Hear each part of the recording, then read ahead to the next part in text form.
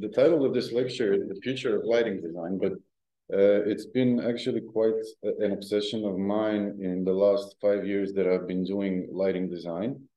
I've been doing projection design and set design a longer time than that, but 5 years intensely I've been doing lighting design. And the question arose to me quite quickly: how do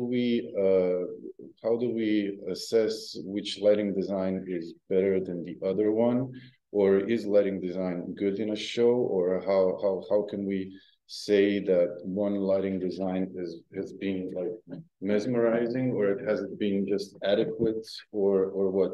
So the way that I try to do this is just go back in time to the basics and try to figure out what should be an adequate lighting design and what is the one true light that actually can be done in a show. Of course, it depends from show to show what you want to present.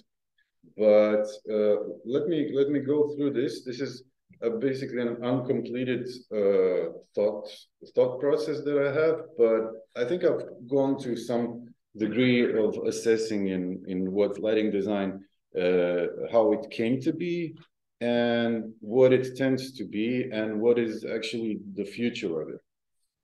I can agree with Ivan that we have a tendency as people to be infatuated with new technologies and try to apply them in any way possible, in any way and in any place possible, which is, of course, sometimes nice in an experimental way, but oftentimes it just takes you off tangent and doesn't serve the purpose of the story.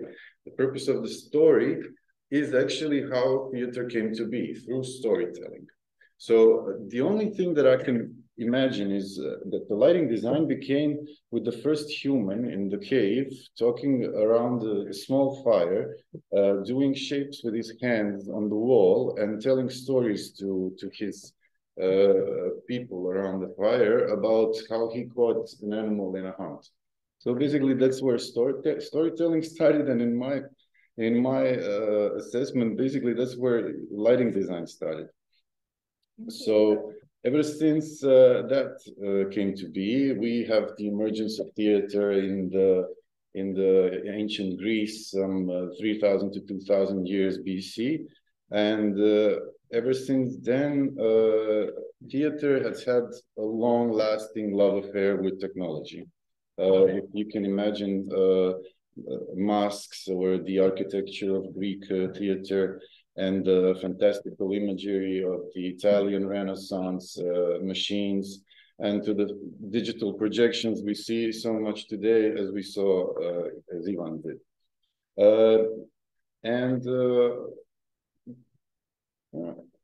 I have a piece of paper here telling me what to do next.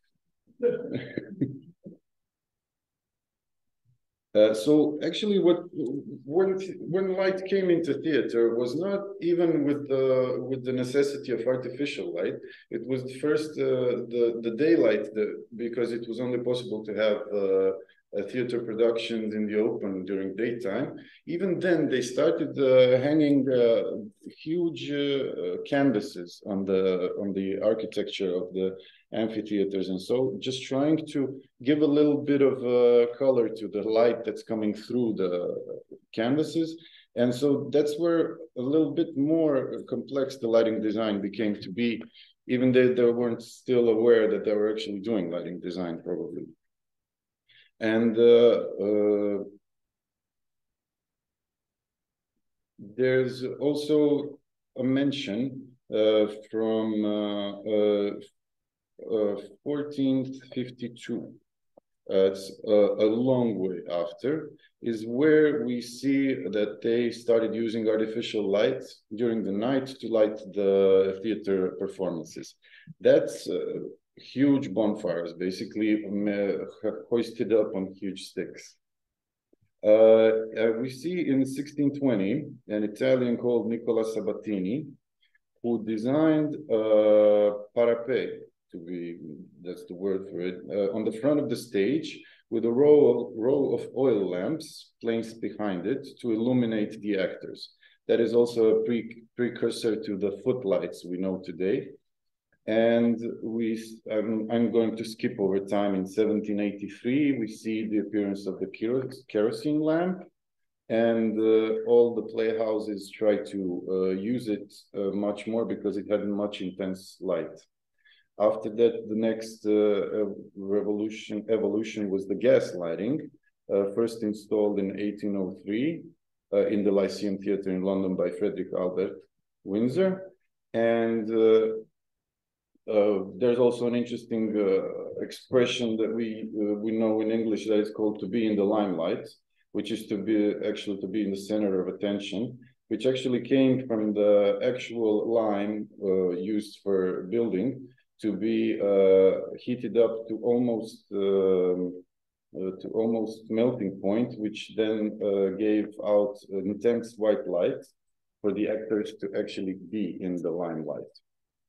And the final biggest revolution in lighting design is with the appearance of invention of electricity. And in the first use of electricity was in 1846 to be used in theater for lighting in the Paris Opera.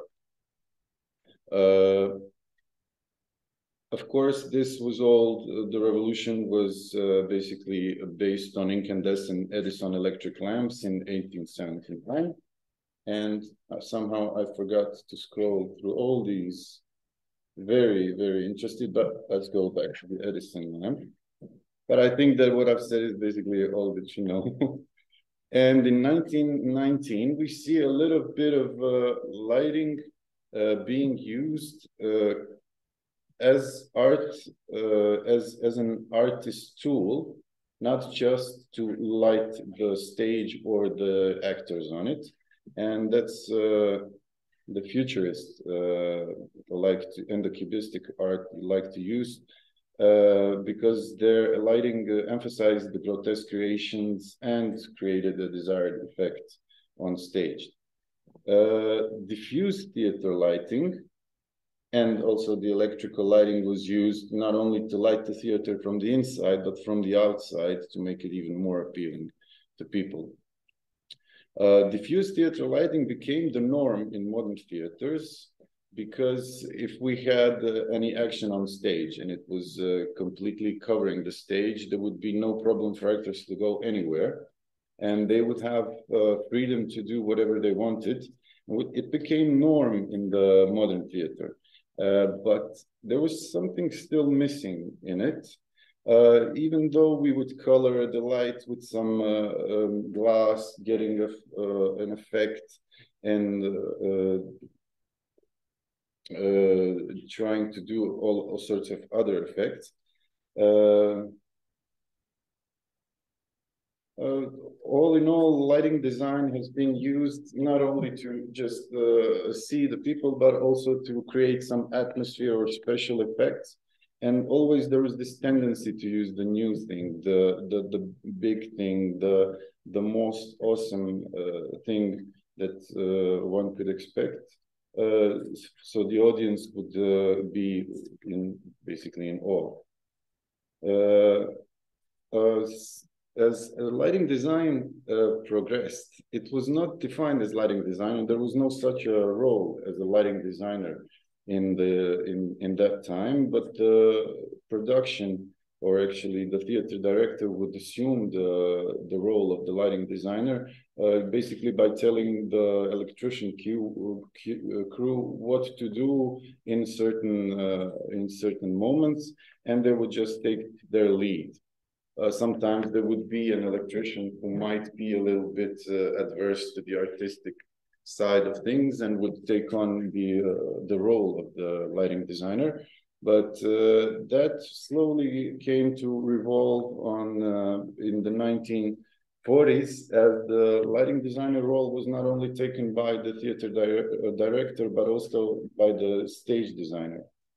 After that, in the 1970s, it became quite a normal thing to have a theater lighting designer mentioned in the program. So the first mention of a lighting designer would come from the 1970s. And it is interesting that actually lighting design is exponentially start to grow with the actual artist as a member of the artistic team of a theater production.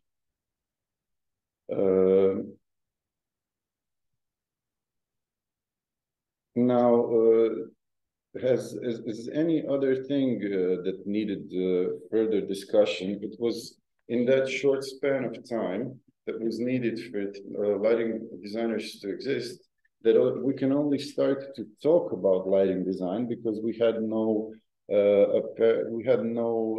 accumulated data on how much of lighting design was used in theater. So now that we have a lot of accumulated data, we can actually try and see what is lighting design, what is the history of lighting design, how lighting design, is it good in any way, and what makes it good. That's why it only became apparent in the second decade of the 21st century, which is just the previous decade, which is interesting because once I started researching this, I started looking into books with the theme of lighting design. There's not so many, and all the books that we have is mostly just technical based, like trying to describe the technology which is now new, which is how it works, but none of the discussions were actually about how to make a show look better. Apart from that, they knew at one point that there is a cardinal rule for lighting design, and this is rule number one, that all action and all the actors at every moment must be visible to all of the audiences wherever they are seated at. And trying to follow that rule, we've come to the modern day designing. I'm talking about modern day before this century, in which it was the fixtures that we had available made it possible to light the entire stage, which we did. Light it from all sides, and one of the prominent methods is one pictured in this slide. It's called the McCandless method, named for Stanley McCandless, who actually in 1930s published his method of correct lighting, which up to this day we can see really hardcore lighting designers still using it as like the one true method. And it's 3 lights, obviously 2 of the front lights placed on the 45-degree angle from top and 45-degree angles on the side, and 1 backlight. And as lighting design progressed, especially in the last 2 decades, we see a lot of lighting designers skewing away from this,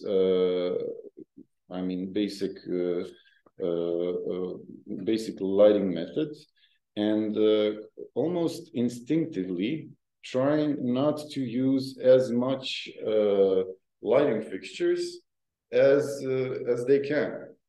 It's interesting that this would be maybe an example of that method, where you see like the entire stage is completely lit. We see the faces of the actors lit from both sides. We see them lit, maybe a little hue is warmer on the one side and a little colder on the other side, but still this makes them distinctively not in a realistic environment. And the interesting thing, what allowed the modern day contemporary lighting designers to use different kind of methods of lighting is, and this might seem kind of strange, but it was actually first used in the CSI series, is the lighting for television suddenly became done in a way that it was done in cinemas. And that is not the entire screenshot is lit, but there are specific light sources, minimal light sources, and they were first introduced into this modern day criminal drama. With this kind of way of lighting, the cinematic way of lighting television series, it brought in something which is very important for audiences. It brought in something familiar to them as a bit of a language, as a language of signs that they can accept to see when they see it on television so many times. They can accept and see this on a theater lighting show, on lighting in a theater, and be completely in not only in awe of it, but believe the reality of it. Now here we see some fantastical pieces that are obviously surreal, especially this Bob Wilson one, and we also see some lighting fixtures being used as theater props. But what I would actually propose is that we came from that one light we used to use in the theater, and maybe that one source of light placed in the right moment, at the right time, at the right place, and pointed at the right person would actually make the one true light that we are looking for to make the theater play more real. So that's it from me.